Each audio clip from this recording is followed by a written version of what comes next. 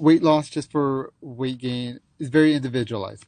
Everyone has different lifestyles, um, different schedules. So that's why it's very important to sit down with a dietitian. Um, it might take many appointments just to start seeing the results.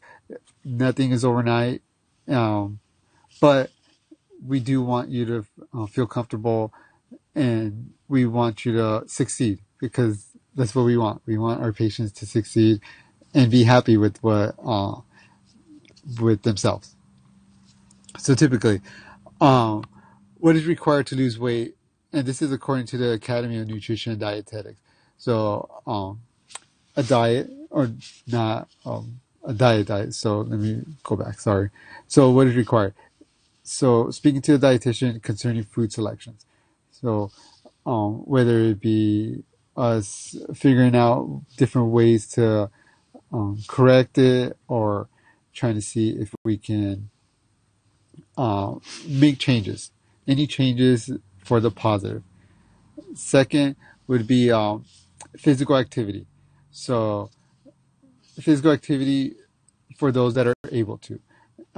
There are some people that are wheelchair bound. There are others that have arthritis in their knees and their joints and their hips and their ankles. So physical activity is very important, not only to lose weight, but then it's also fun, and also it helps in many different areas. So weight loss, it can help with hypertension, diabetes, and so forth. So, and then physical activity, I always like to suggest doing something that you like to do, not something that you're going to dread doing. So if your idea of physical activity is riding the bike down to the beach, that's an excellent example of physical activity. If you don't like going to the gym, then you don't have to go to the gym. A little weight bearing exercise is beneficial, but if the gym is not your thing, you don't have to do it. If, say, you like walking with your significant other for 45 minutes at night to the park or around the park, to and from, that's a perfect example of physical activity. Our job is to help encourage it, find what you do like, and help you to keep going forward. Third is behavioral strategies. So this one is very individualized because everyone is different. Different, like I was mentioning before, different lifestyles, different schedules, so different habits. That's when speaking with the dietitian, we can really help you either find barriers or help you through those barriers to help you succeed. And lastly, a reasonable and realistic weight loss goal.